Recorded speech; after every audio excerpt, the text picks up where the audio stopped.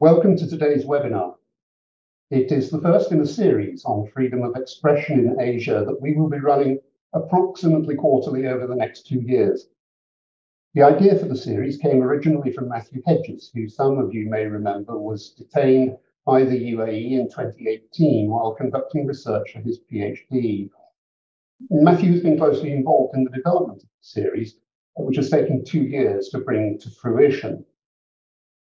For this first event, we are looking at Iran, where questions about the nature of state authority and freedom of expression have loomed large since the revolution in 1979.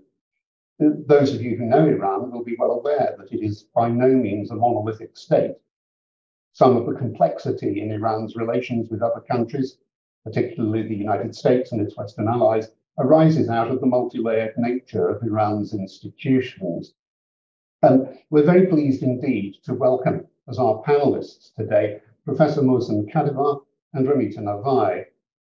Mohsen Kadivar is a research professor of Islamic Studies at the Department of Religious Studies at Duke University. His interests span both classical and modern Islamic thought, and he's published prolifically in Persian and English. He had a prominent academic career in Iran, but became increasingly critical of the regime, and after a period of imprisonment and restrictions on his ability to teach, he took up a position at the University of Virginia in 2008 and has been in the United States ever since. His publications have been banned in Iran since 2009, and he was formally stripped of his academic positions there in 2011. Ramita Navai is an Emmy and Robert F. Kennedy Award-winning British Iranian journalist, documentary producer, and author. Her first book, City of Lies: Love, Sex, Death, and the Search for Truth in Tehran, won the debut Political Book of the Year at the 2015 Political Book Awards and was awarded the Royal Society of Literature's Jerwood Prize for Non-Fiction. It has been translated into 6 languages. With a reputation for working in hostile environments, she has reported from over 40 countries, made over 30 documentaries and features, and worked as a correspondent for print. Her latest documentary, she reported and executive produced Afghanistan Undercover for PBS Frontline and No Country for Women for ITV in 2022. It won the Grierson Award for Best Current Affairs Documentary, as well as the Rose d'Or Award. And moderating today's discussion, but slightly delayed in joining us, is Professor Anoush Ehteshami, who is well known to members of the RSAA, having spoken to us on many previous occasions. He is Nasser Al-Mohammed Al-Sabah Chair in International Relations at Durham University, where he is also the Director of the Institute for Middle Eastern and Islamic Studies. Our panelists will take questions after their presentations, and if you wish to put questions to them, please use the Q&A button at the bottom of your screen, and we will try to respond to as many of you as possible. But for now, I will hand over to Professor Kadivar to start. Hello, everyone. Thank you, Michael, for your good introduction. And thanks so much for inviting me to this wonderful event. So the topic of my presentation today is, as you see, freedom of expression in Iran. And I will talk about this picture later. I'll explain what's the meaning of it and what is behind it.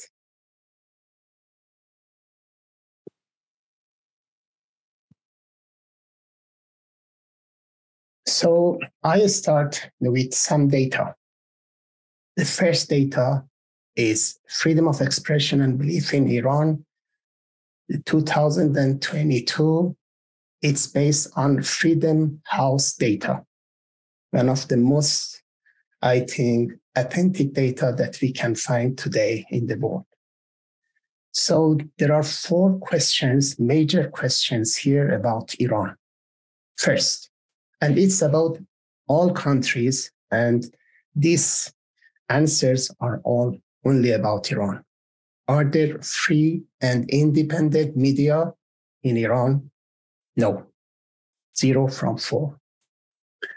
Are individuals free to practice and express their religious non-belief in public and private? Unfortunately, no. 0 from 4. Is there academic freedom? And is the educational system free from extensive political indoctrination? 1 from 4. It means so weak. Are individuals free to express their personal views on political or other sensitive topics without fear or surveillance or retribution? Unfortunately, no. 0 from 4. So, in the same data, global freedom in Iran in 2022 was 12 from 100. 12%. Last year, it means the year before that, 2021, it was 14 from 100. It means decline. If we want to have a better understanding about countries that are close in Iran, in their culture, religious, political, economic affairs, I mentioned 2 countries from the same data, Saudi Arabia and Afghanistan. In 2022, the position of Saudi Arabia was 8, and Afghanistan also 8. It means that the situation of Iran is a little bit better than Saudi Arabia and Afghanistan in the freedom of expression. But all of these countries are in the lowest position in the table of freedom of expression in the world. So this is the first data. And because if we want to have a good analysis, we need correct data. And second data, that is, I think, are more detailed. And this is from Varieties of Democracy.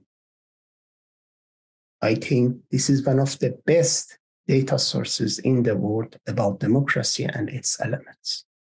So I explained some data from this database.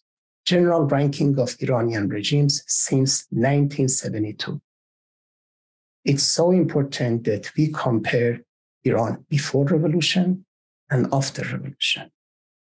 So there are 4 types of regimes in this database: liberal democracy, electoral democracy, electoral autocracy, and closed autocracy. Unfortunately, Iran is neither in the first category, liberal democracy, nor in the second category, electoral democracy. It was between electoral and closed autocracy. But more details.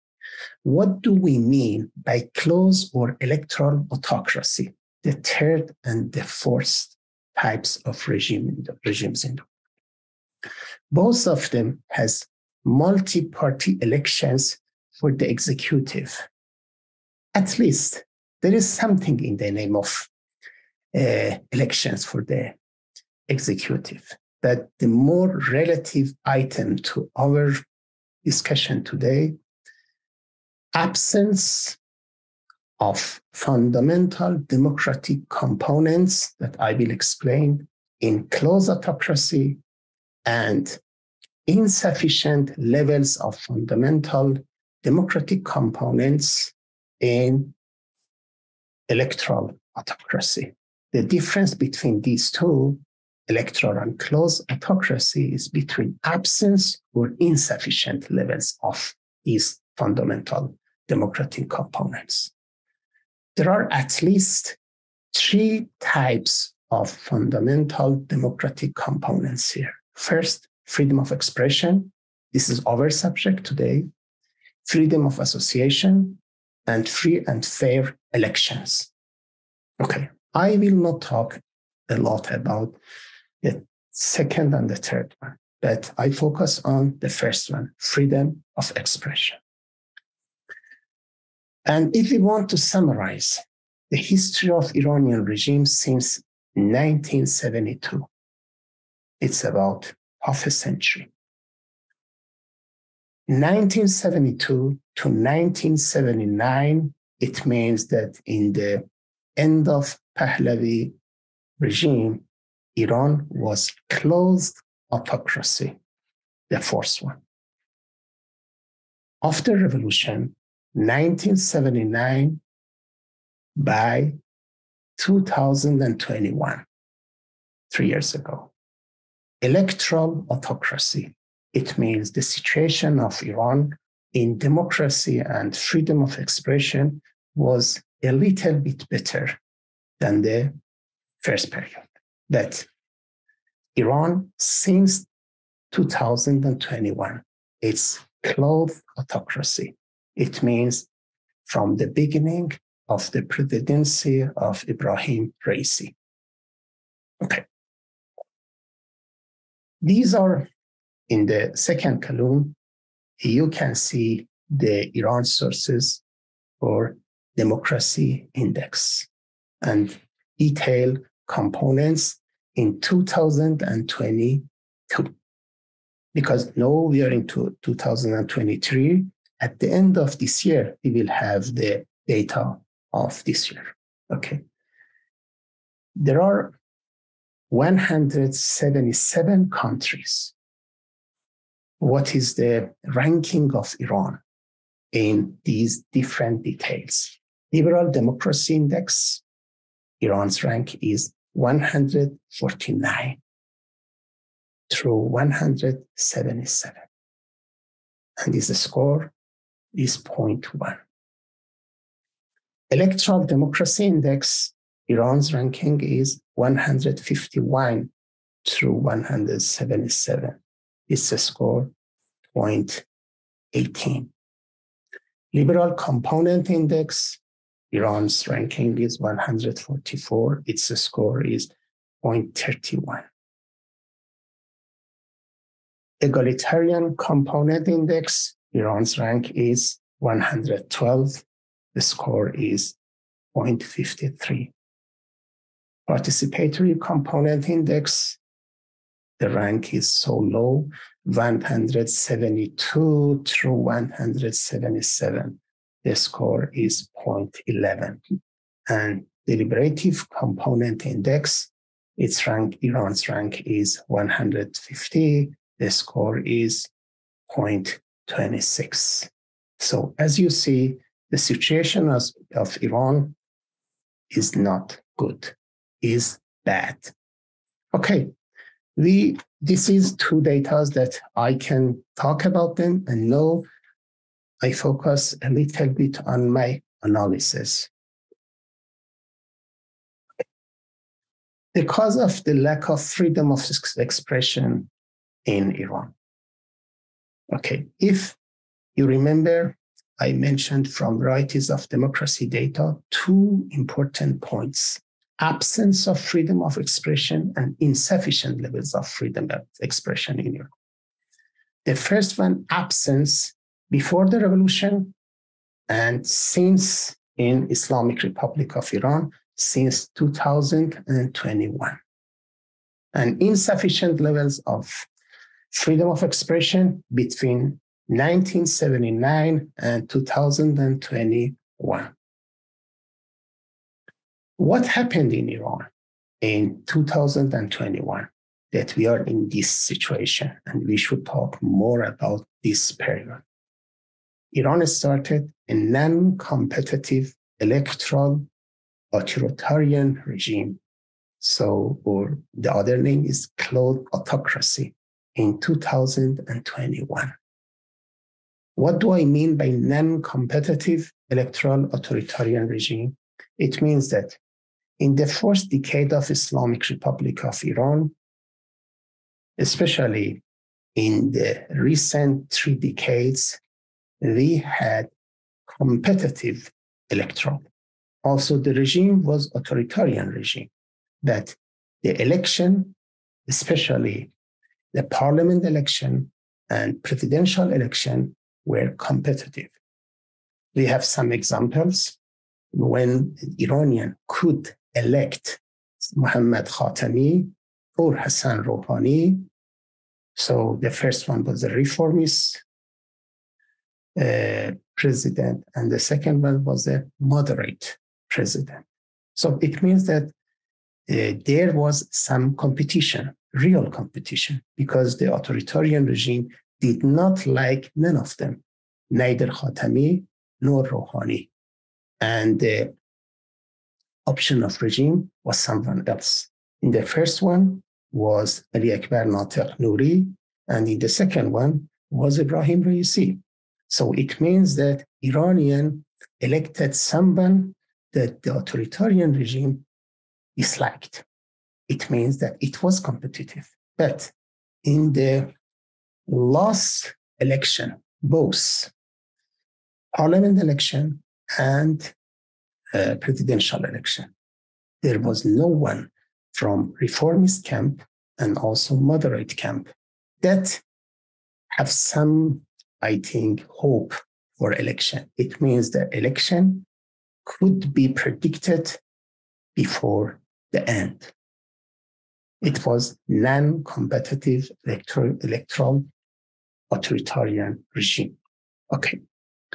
So my major point for this analysis is this one. What is the cause, or what is the reason of lack of freedom of expression in Iran? Especially I'm talking about Islamic Republic of Iran, this regime. I think it has political causes and religious reasons, both. By political causes, I mean something that we should explore them in political sciences, in social sciences, in economics. By religious reasons, I mean that we should explore them in theology or philosophy, not in social sciences. And you know the difference between cause and reason. So cause is something related to social sciences, including political sciences, and reason is something that is related to philosophy and theology.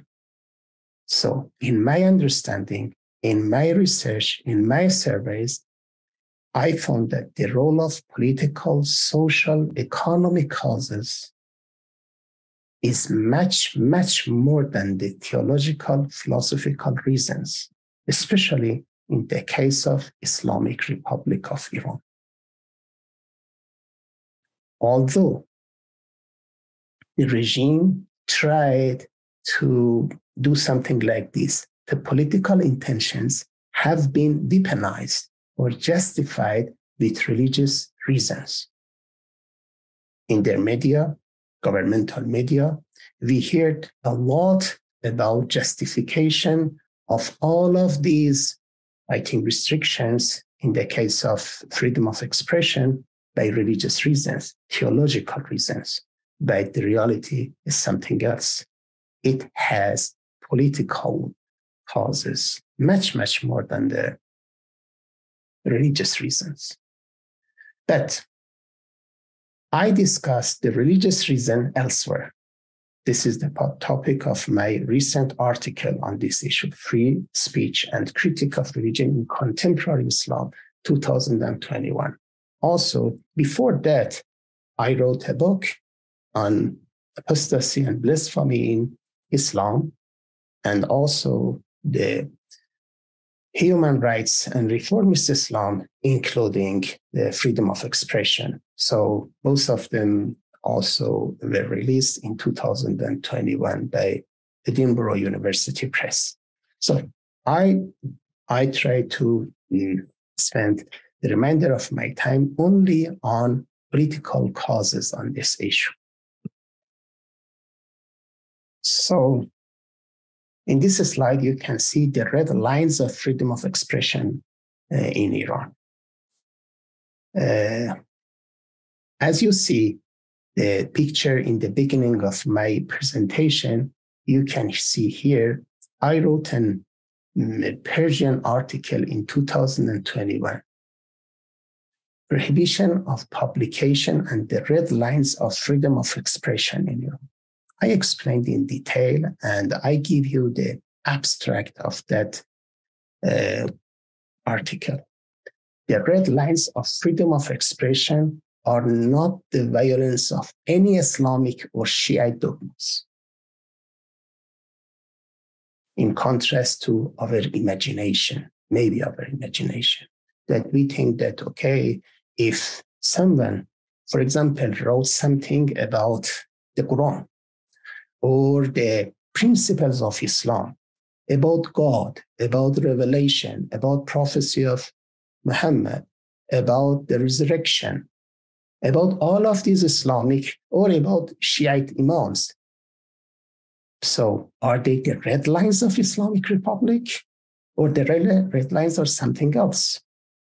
So practically, not theoretically, with a lot of data, I reached this point.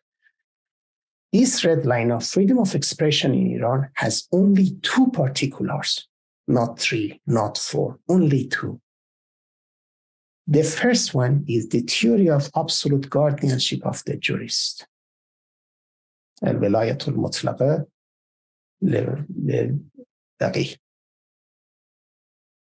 So, absolute guardianship of the jurist. This is political theory of Islamic Republic of Iran.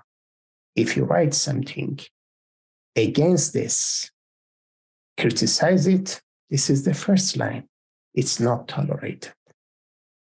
The second one, it's about the particular of this theory, the jurist ruler or the leader of the regime. They call it supreme leader within power.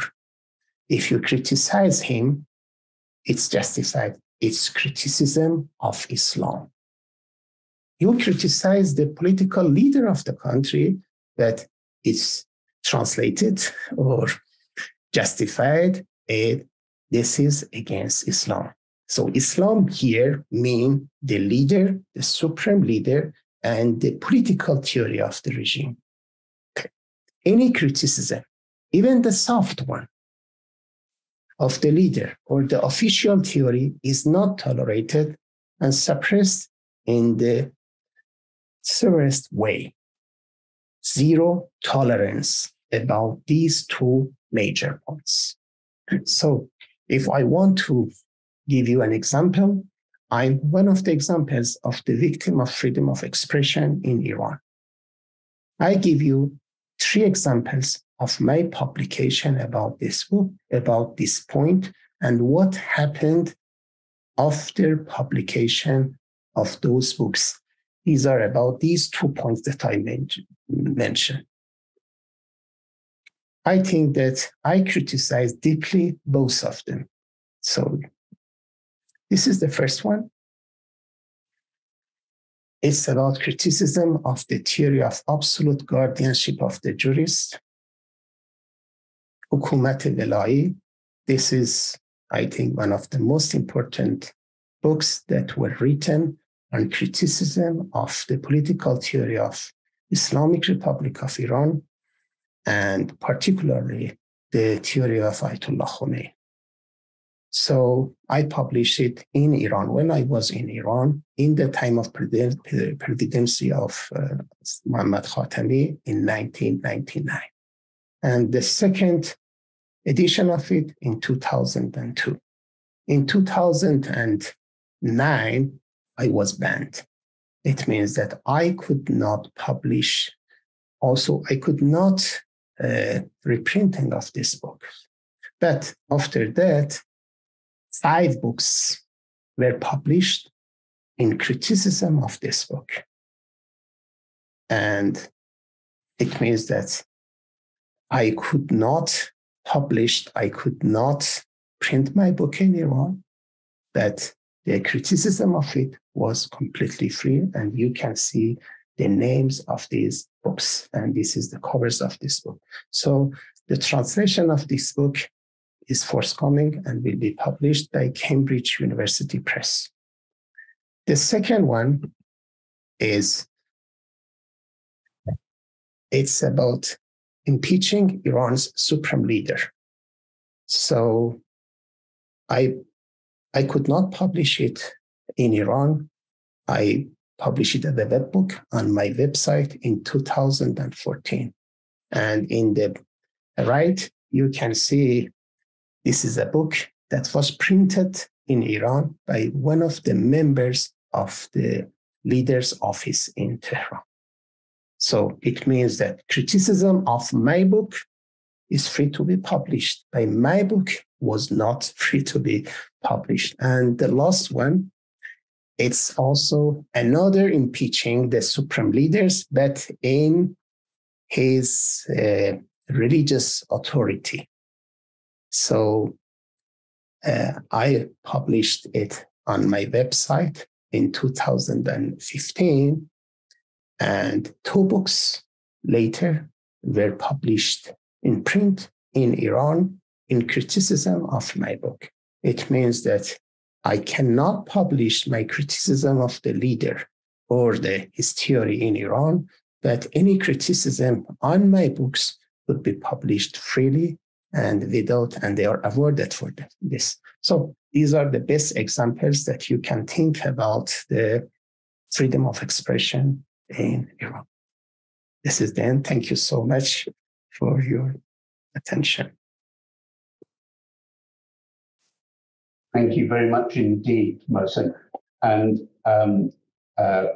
I will hand over now to Ramita. In the meantime, Anoush Ehteshami has joined us, and I'm glad there he is.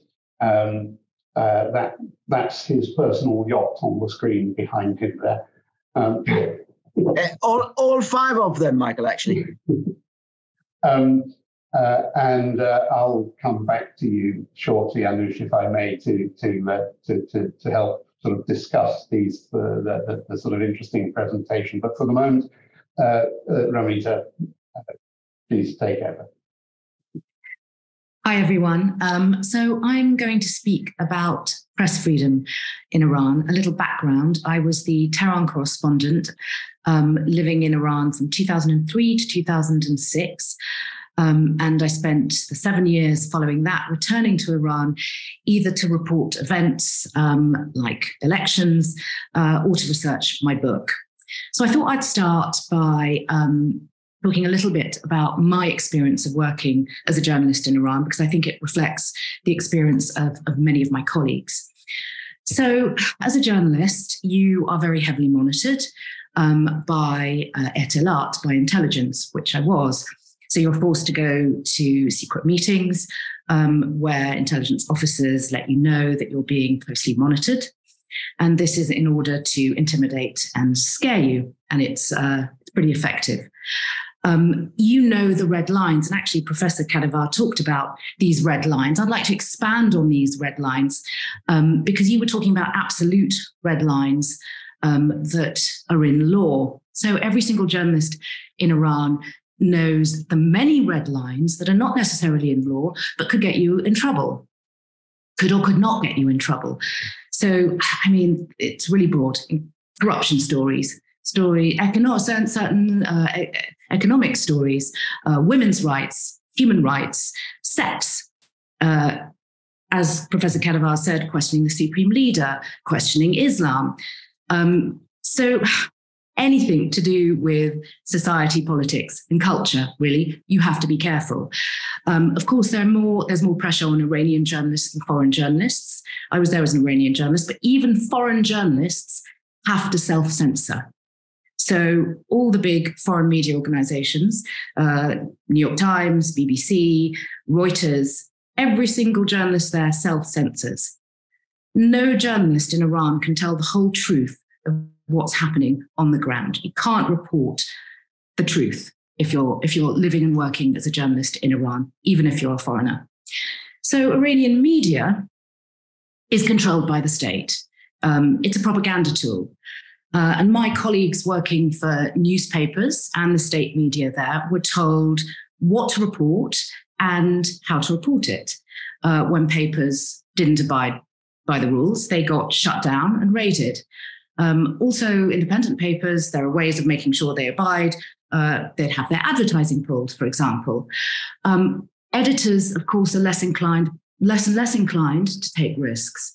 A friend and colleague of mine wrote a pretty anodyne article about single women in Iran and the difficulties of living on your own in Iran. And her editor, who was a reformist, quite a moderate guy, absolutely refused to publish it because he knew what would happen. Advertisers would be pulled, they'd get into trouble. Had a pretty anodyne article. And actually, it's interesting. The regime is very similar to the Taliban in that way, and they're very sensitive about women's rights, as we're seeing right now.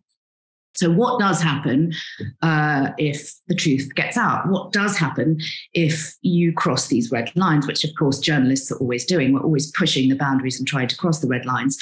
Well, you'll all know that many journalists in Iran are in and out of prison. Iran is often listed in the top 10 countries of being the countries, the worst jailers of journalists in the world. If you're a foreign journalist, of course, you fare slightly better. You just get kicked out. In fact, when I was there, a few foreign journalists were kicked out, including a Guardian journalist who was kicked out for writing about a political prisoner. I was lucky. I never got imprisoned. I was arrested a few times. I got in trouble a few times. Once I was arrested for covering the anniversary of the revolution. Wasn't very pleasant. I was interrogated for hours, forced to sign a confession, which was false. And don't forget that this was not about an article I had written, but about an article intelligence was fearful I may write. And the truth that day that didn't come out, and it's a truth we now know, and I'm going to talk about how we do know things and how things are reported when there are so many red lines, was that day the regime supporters had been bussed in. It was rent-a-crowd, and they didn't want anybody to know that. I also had my press card revoked in Iran, as many journalists do, for crossing the red lines. You're not usually told what you've done. I was told in this case. So there were two things that I'd done. I'd written about an original revolutionary called Akbar Ganji, who turned against the regime. They didn't like that. He'd been imprisoned. They didn't want his case being international news. And I'd also written about a film called The Lizard, cult film, that was later banned. And this brings me on to my second point, which is how the rules are forever changing, and how they're constantly shifting because the state makes them up as they go along. So these rules are basically made up on a whim to suit the politics at the time and aren't based on law. That's why my list of red lines was far longer than Professor Kadivar's. And that's why people do manage to push the red lines, and that's why stories do end up getting out. So I'll give you an example of The Lizard that I just mentioned. So originally, this film was passed by the censors. So for those of you who don't know, every single line in every single film, song, every single artistic endeavor that is going to be presented to the public has to pass through the censors. And the censors had seen this film, The Lizard, and they had okayed it. And I had gone to see it at the cinema. And of course, there's a joke at the expense of a cleric, which censors haven't picked up on. The censors don't always have a great sense of humor, and they don't always get symbolism in art. So they had okayed this film. And of course, the public's reaction was riotous and was quite amazing. Everybody stood up and cheered in the cinema at this particular joke that was made at the expense of a cleric. And I wrote about this, and they didn't like that. And there's another film which also shows you how these rules are random and how they work. Another film, I went to a premiere in Iran. A friend of mine had written and directed a film It was quite a big deal. Censors had watched this film many, many times and had given copious notes. And of course, again, there was a character in this film that represented the authoritarian, patriarchal regime, and every single joke at his expense had the audience laughing. The film was promptly banned.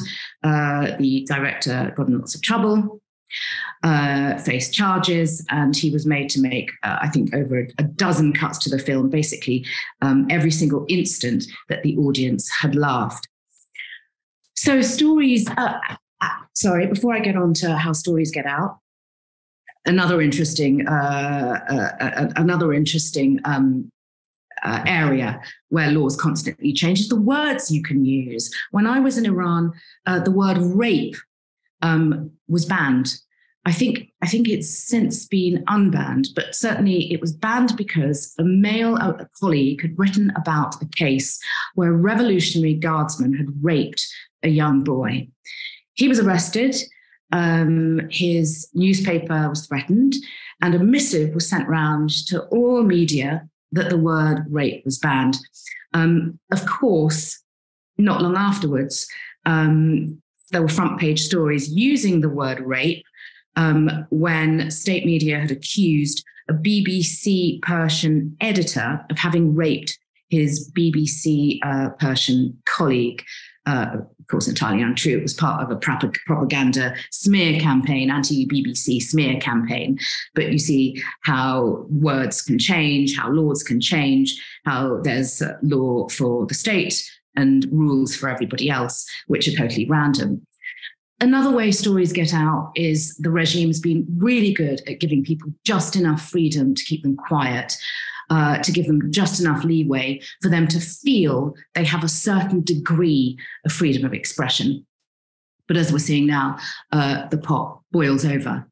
And to talk about now. So with what's happening now, the situation for journalists and freedom of press, as you can all imagine and as you will all know, has only got much worse. According to Reporters Without Borders, Iran now ranks 177 out of 180. It's one of the world's most repressive countries in terms of press freedom. Journalists have been in and out of prison, as have ordinary Iranian citizens. At the last counts, about 30,000 Iranians have been imprisoned. Many, we're hearing more and more reports that many have simply been imprisoned for expressing their political views, their support of the protests on social media.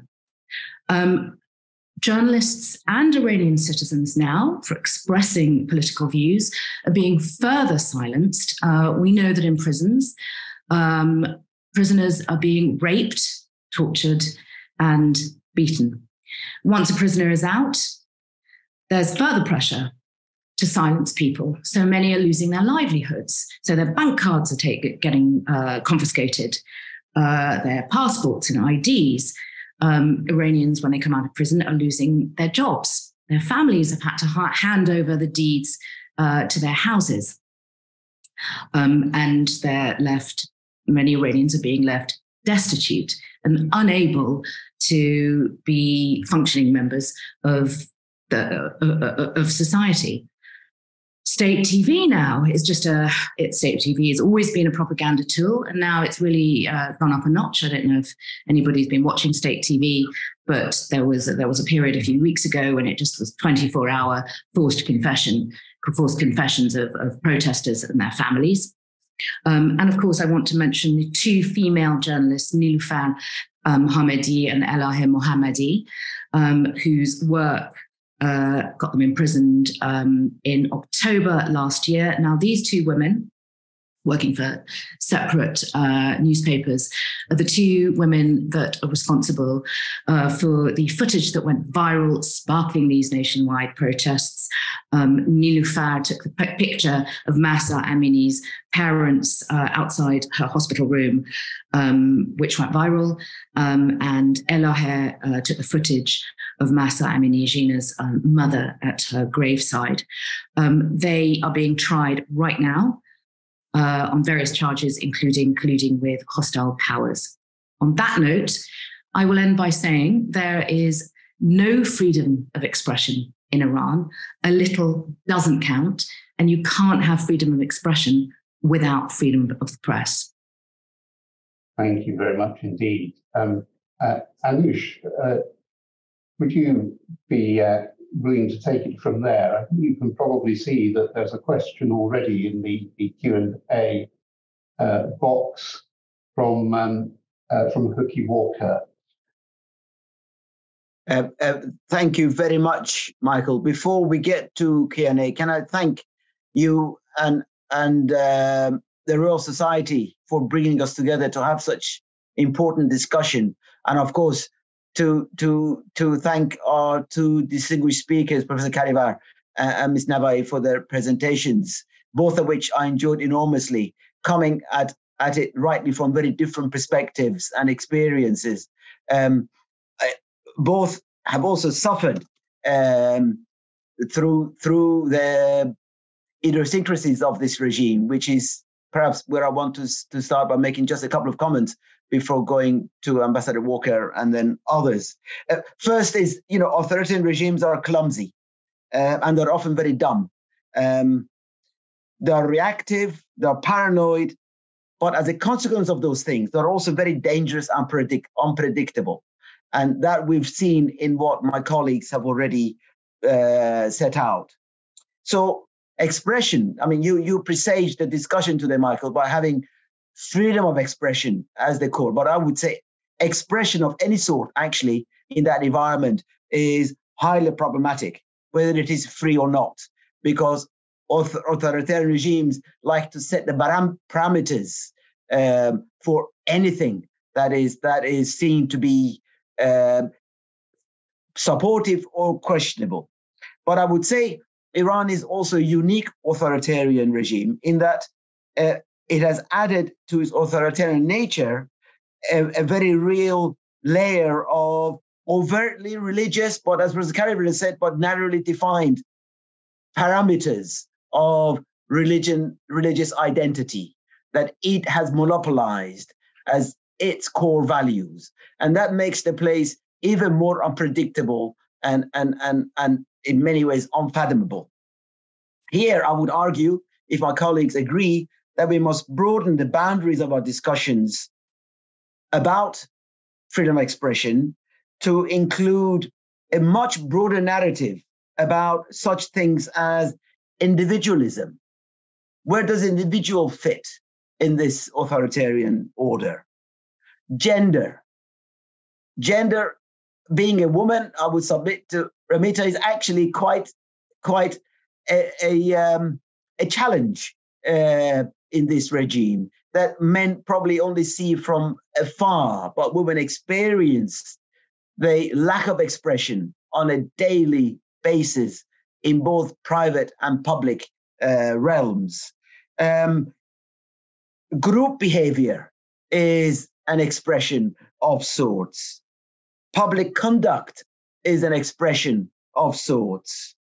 Protest, whether in support of the regime or against it, are both expressions of sorts. Resistance, whether it is silent resistance, as was the case in 2009, or active resistance, as it is now since 2018-19, and now as we go forward, is also a form of protest. Performance, as we've just heard from Ramita, is a very powerful expression of protest and a cry for freedom. But also withdrawal of labor to take strike action is incredibly brave expression of freedom in a system like this. And when we broaden the boundaries of our discussions, you'll see that actually the challenge is a societal challenge in the case of Iran. And that is why within the boundaries, within the confines of its own very limited elite structure, there are now very vocal voices coming out to say not to reform this regime, but to uproot it. And they're not necessarily revolutionary. They are realists, in my view, who recognize that there isn't a potential of reform of the sorts that the rest of the world and Iran's 80 million plus people want in the ways that this regime has come to put boundaries around what is permissible and what is not. And with that in mind, I very much endorse what my colleagues have said and look forward to what will be a hopefully fruitful and rich discussion. You have said that Ambassador Walker has got a question. I am not seeing it. Well, let me read it out then. I think, Ramita, this question probably relates to your own experience.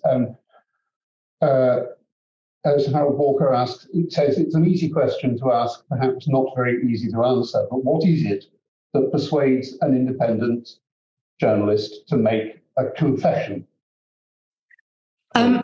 So first of all, I've just read that question, and here it says an independent foreign journalist. So I was in Iran working as a journalist as an Iranian citizen, not as a foreign journalist. Had I had a British passport, I think I would have been far more forthright in not signing a false confession.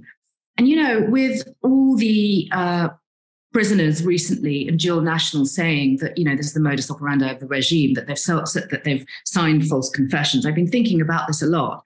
At the time, I was at the start of my career, so I don't know whether I would be so easily scared and threatened now as I was then, but I was really scared.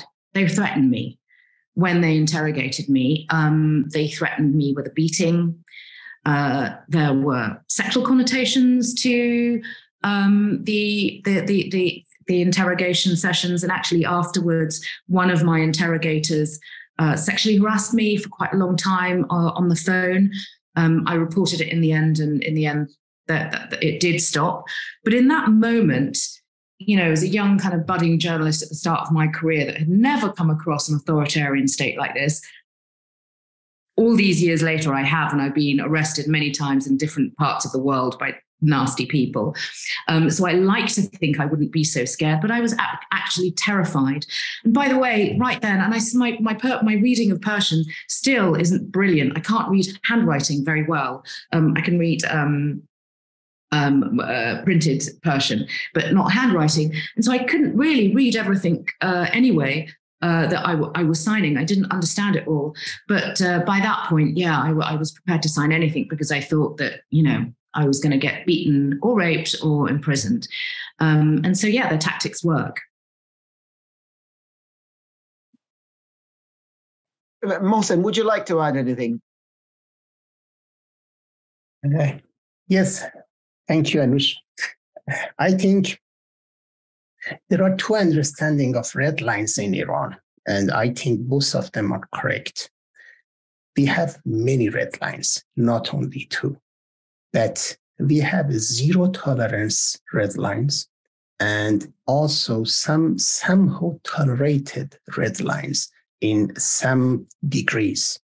I give you some examples about sex, about hijab, about all of these points that you said about gender, individuality, group, about protests, about all of things. I think there are red lines in Iran. Right. I completely, absolutely agree. But in the books that they were published in Iran, we can find some examples about some of them that it could be published. Maybe they ignore it, or maybe did not find it, or any other reasons. But about these two particulars that I mentioned, there's zero tolerance. It means we have censorship about all of these, about, as you say, it's unpredictable regime. Unpredictable. It means that sometimes in the poetry of Hafiz, or poetry of Rumi, or Sadi, you should remove this word about the rape, as Ramita said, or about something else. Okay, this is our literature. We cannot do it. But they pushed to remove something from these poetries. It was said as a joke in Iran, if Ferdowsi or Hafiz or Sadi or Rumi were here in this time, they could not publish their poetries, their books. Why? Because they're crossing the red lines. Okay, I understand. But in my article, I mentioned that we can find someone that criticized revelation, the Quran, God, Imams, Prophet, and they could somehow publish their works. But when they wanted to criticize the theory, the political theory of the regime, or the supreme leader, zero tolerance. They could not do anything. I think in this, we can have a breach between me and Ramita on these red lines that she was absolutely correct. And this was my understanding. May I ask you each a question? Professor Kadivar, you're well known for your writings and your background. For someone like me and many others outside, to fully appreciate how has Jose's free thinking ended would be really interesting. This used to be the space where, by very nature, the debate was challenging, that actually the Talib were encouraged to debate, to ask questions, to look for answers through a wide-ranging set of debates. And the Jose was known for decades for innovation and so on. How did what was seen by many to be such an independent institution become so strangulated? I think it's a big question. Also, the answer is not so easy. I think that innovation and also any creative thinking is impossible under dictatorship. This is a very important point. For 5 centuries, that was mentioned in the name of golden times of Islam. We have Khayyam, we have Zakaria Rabi, we have all of these thinkers. They wrote something in opposition of the mainstream of their time, but they were free. They could publish their works, and there was no risk for them in their life. But today, after revolution, I think that they cannot tolerate any different ideas, any dissidents. It means that, okay, why did you write this? Why did you write that? When I was in the court, I was asked, I give you some real example. Why did you say that Muhammad Musaddiq was a Muslim? Can you imagine this? No. Why? Because Ayatollah Khomeini said he was not a Muslim. I told him, okay, you should keep him to the court, ask him, how can you prove that a Muslim was not a Muslim? This is something that I think the service of Musaddiq to Iran, no one can deny in the time of the oil organization that he had, the freedom on that time. So this was one thing. And other thing, when I was in the court, said, okay, it was 6 months after releasing my book in criticism of the guardianship of the jurist, Hukumat Velay. And he mentioned, the judge said, okay, be careful. It is not because of your book. I said, I know you are saying this, but I'm sure it's because of my book. There is no any other reason that I'm here. So all of my books, why I published web books for more than 10 years. So my the reader are in Iran, but I cannot publish them in Iran. So this is, I think, the best example for this. So returning to your question, I think any creative ideas could not be produced under this regime. Why? Because they do not tolerate any different ideas. We should repeat them, nothing else. If you say something different, not in opposition of them, you are not tolerated. And this is, I think, because of this, we have a lot of Iranian scholars in diaspora, out of Iran, maybe much more than what we have in Iran. Most of Iranian full professors are now in US or Europe, not in Iran. among the doctors, among the nurses, among businessmen. This is, I think, this is the real crisis that we have in this country. Does this also permeate within the religious community? I have in mind what's going on in Najaf and Karbala, for example, where if you like, the religious regime there is very different from the religious regime in Iran. Do you see tensions between what's going on in religious circles in Iran and what's going on in Iraq? We can compare these two countries because today we do not have religious regime in Iraq. And this is a secular regime that we have in Iran. But in Iran, it's called religious regime. Also, this is the appearance of it. But in reality, after regime interest, I think this is in essence a secular regime too, but in the name of Islam. Right. So what we have two major Shiite centers in Iran and Iraq, and Najaf. And it's interesting to know some, I think, Iranian religious scholars immigrated to Najaf. Why? Because they cannot breathe in Iran. They cannot write. They cannot teach. Give you an example. So there is a topic in Iran, in Shiite seminaries, in Shiite fiqh about Wilayat al-Faqih, guardianship of the jurists.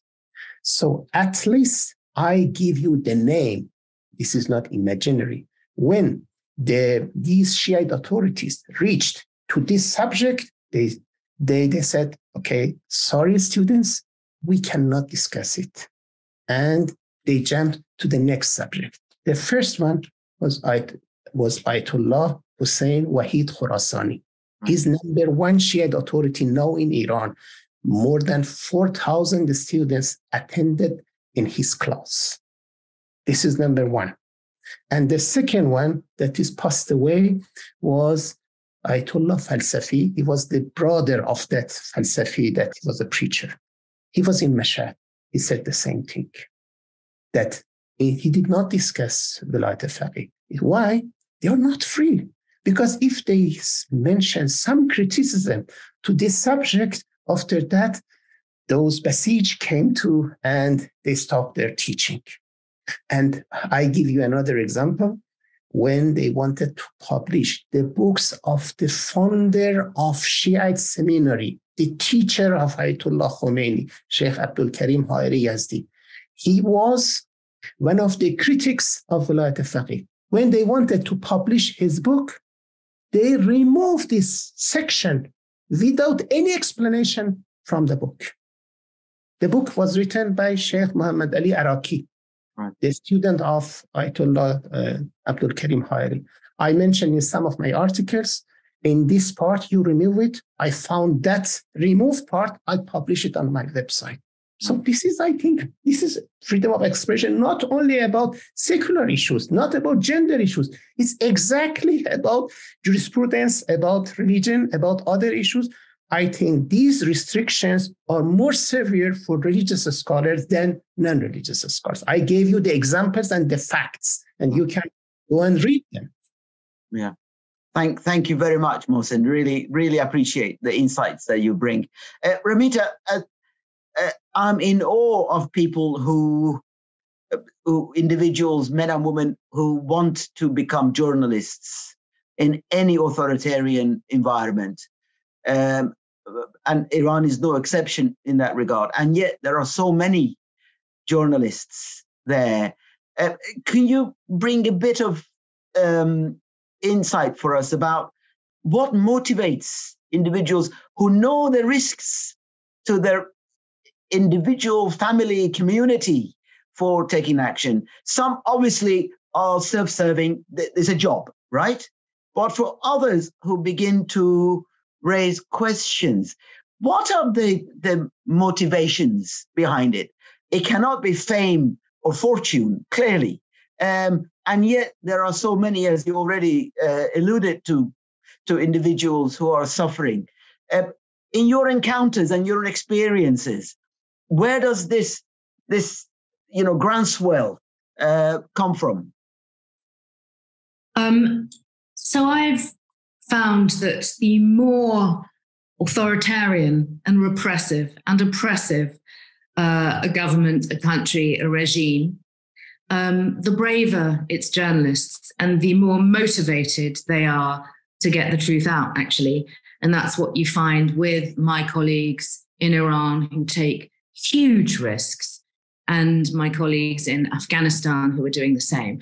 But unfortunately, what we've seen in both countries is that journalists have just, have gone to ground because of brilliant campaigns waged by these governments and these states to silence them. And by killing them and by arresting them, you can silence them. Anoush, I would like just to end on one observation, actually, sparked by what you, and it's not to do with journalism, but it's sparked by what you were saying about people protesting this lack of freedom of expression. And it's a really important point.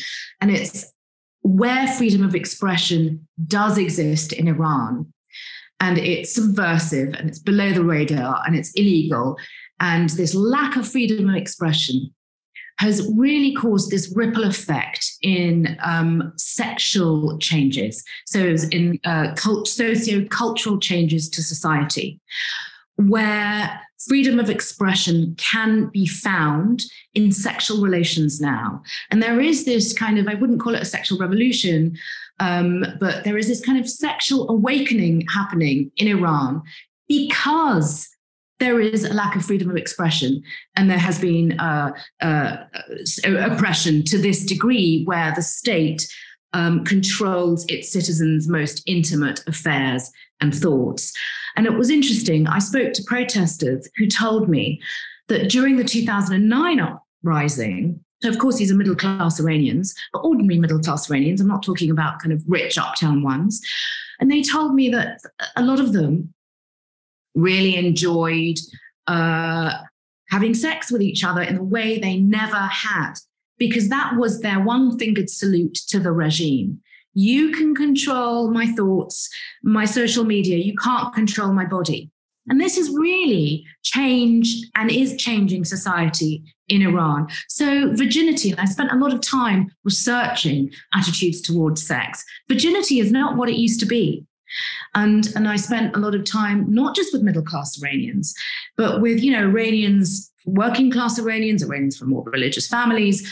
And it's a real trickle-down effect of how this younger generation, how their attitudes to sex are changing. And of course, this has a knock-on effect when it comes to all of the freedoms that they are demanding and full freedom of expression. Right.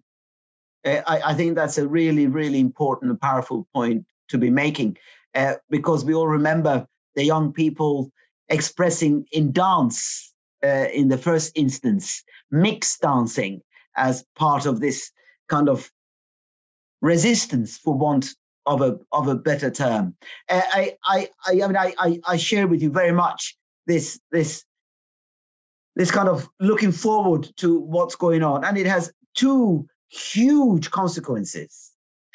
One, Ramita, is for social change, that actually, unlike virtually all of its neighbors, bar Saudi Arabia, I would say, I think Saudi Arabia is also going through its own very interesting revolution, social revolution. But of all the countries around Iran, Iranian society seems to be breaking down taboos and boundaries in ways that was probably unimaginable some 5 years ago even. So post-current aging elite, how is the next generation of rulers going to manage this? That's a question for you, Ramita. And for Mohsen, I wonder, what will a post-Khamenei Islam look like, where there is such a mismatch between a regime's version of Islam and what is increasingly highly secular society The regime has created so many nooses for itself that I wonder how you see these nooses will eventually strangle it, or will it find ways out of these? I don't know who wants to go first. Please do. I'm happy to go first. I'll be brief. This is the $1 million question, really, and I'd be interested in hearing what Mohsen has to say from a religious perspective. I think, and maybe this is wishful thinking, that it will hang itself. I think it's unsustainable. I think because of these socio-cultural changes that are happening, because of the youth, we keep hearing, we see the videos, we speak to our friends, we hear the accounts of how this younger generation is fearless. They are very different to even my generation. And I think this generation, the regime will not be able to contain. But what happens next, it's impossible to predict.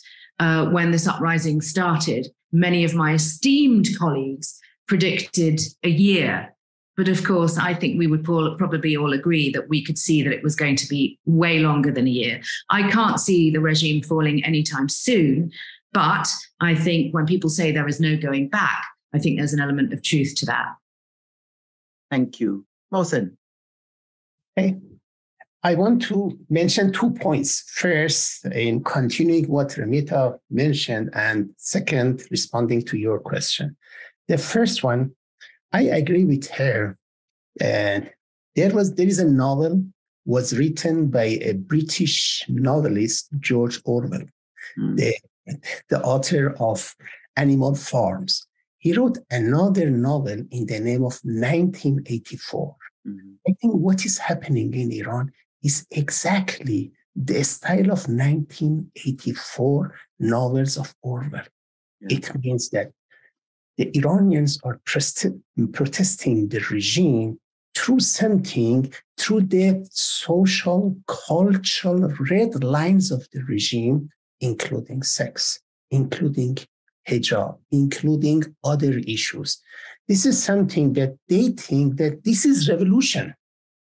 Also, this is, I think you mentioned something that revolutionary sex.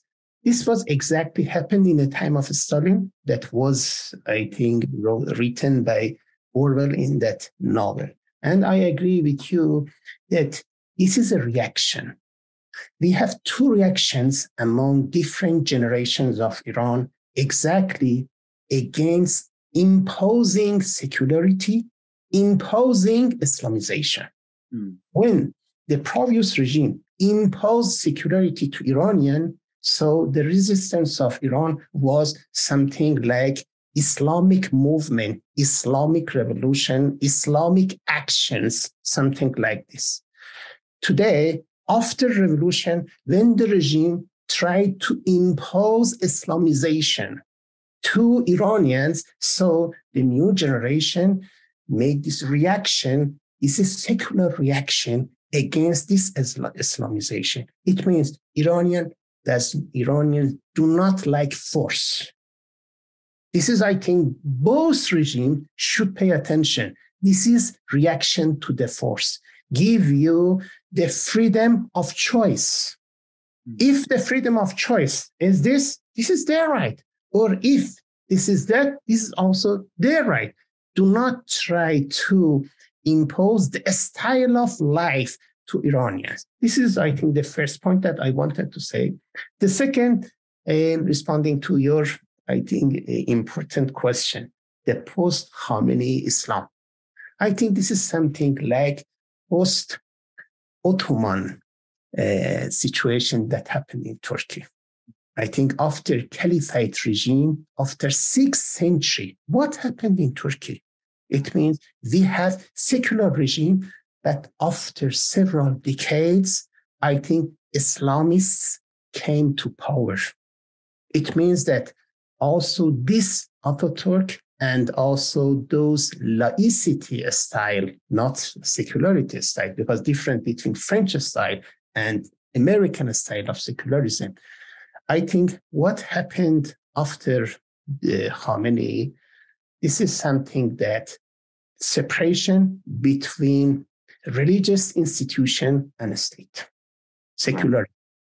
I can tell you, I'm sure about it, that the future of Iran is secular. It's goodbye to political Islam. Right. It means that the theory of Ayatollah Khomeini, more important than his political of guardianship jurist, it was merging Islam and politics. This is the time, I think, also in seminary, in Qom seminary, many scholars, many Shiite authorities reached this point that this is the time to separate these two from each other. I think this is more important than anything else. But it does not mean that the people take their back to Islam. They continue the exercising of Islam, but not through politics, through personal experience.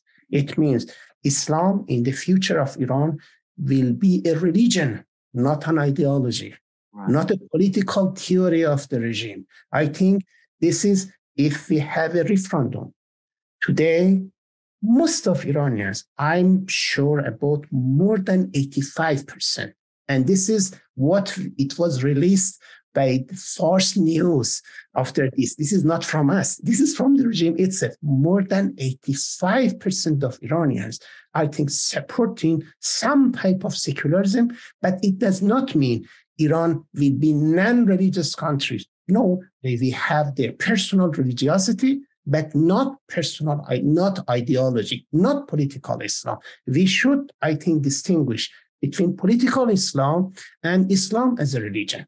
There are completely, absolutely different issues. Yeah. We are back to the issue of individualism again, Mohsen. Yes, I agree with you. Yeah. This is, I think, individualism is ours. The governments cannot do anything in any. Yeah. Thank you both very much for that. Michael, I have one other question to pose to our colleagues, if I may. I see that you got your mic on.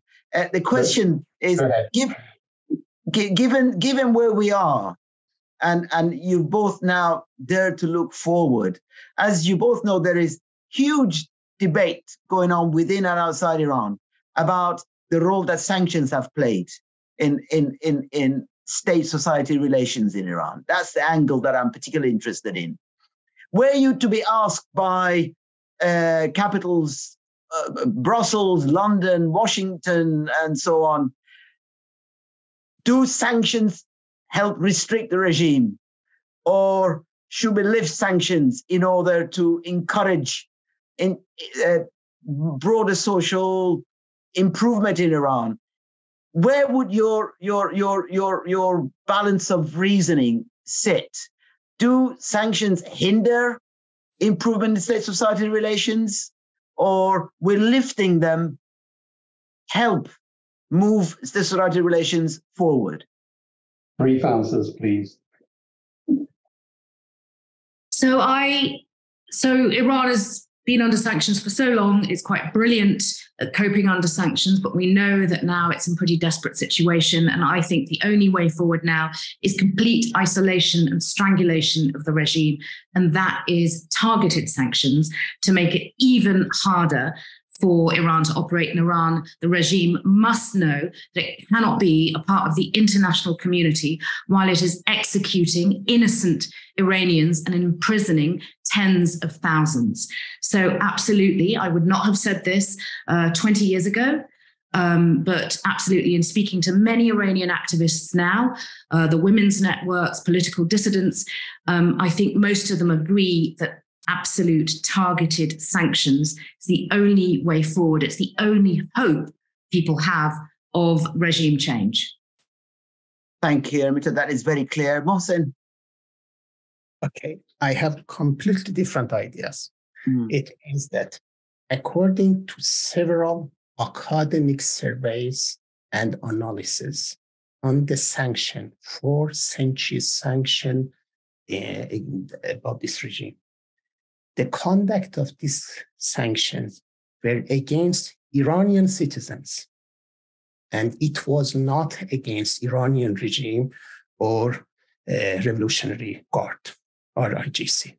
It means that according to this, in my last class, I read some of these articles in the class with the students, and we reached this conclusion that the sanction was against middle class.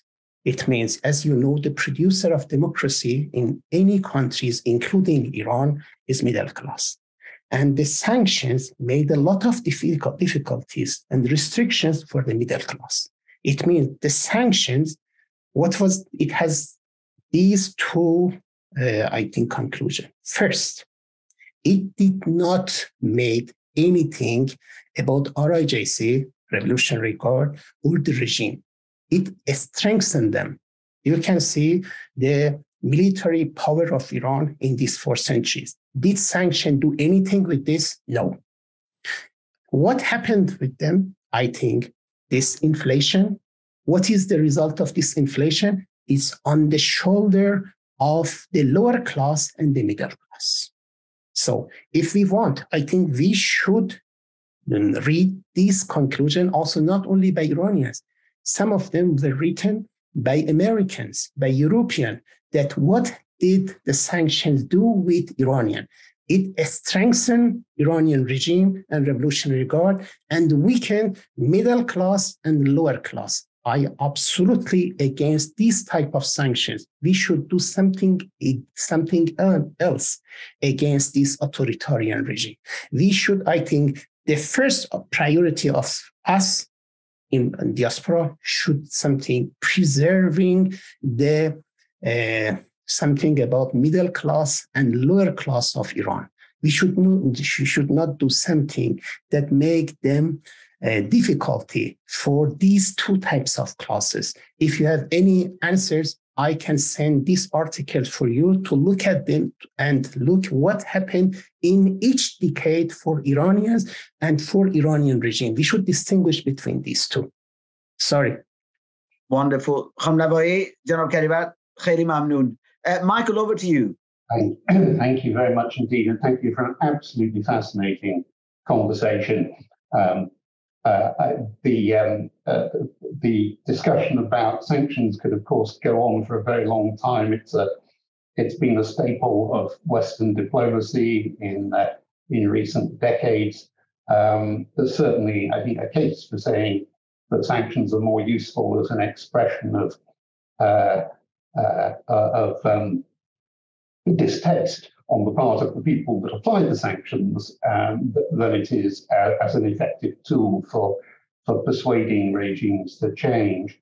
But that's how Western foreign policy is made. So it's a very difficult one to crack. Unfortunately, we don't have more time today. I would like to say to our audience, this is the last of our webinars for the present. Our regular events will return in September. But in the meantime, for RSAA members, there is a meeting of our book club, the Reading Room, in 2 weeks' time on the 21st of June, when our chairman, Sophie Ibbotson, will be in conversation with Leon McCarran, talking about his journey along the river Tigris, looking at the threats to this hugely culturally and economically important river and what may be done to save it. And on the 11th of July, we hold our annual general meeting. We will be sending out information on that in the next few days, so please look out for it. The speaker at the AGM will be our president, Professor Peter Frankopan, who will be talking about his most recent book, The Earth Transformed, a study of the interaction between human societies and the environment throughout history. And it remains for me just to thank you, our audience, for being with us today, and our 3 panelists for a really exceptionally interesting discussion of a very complex and important topic. A recording of the discussion will be available on the RSAA's YouTube channel within the next few days, so if you missed any of it, I encourage you to catch up there. For now, however, thank you all once more, and goodbye. Thank you and goodbye. Thank you.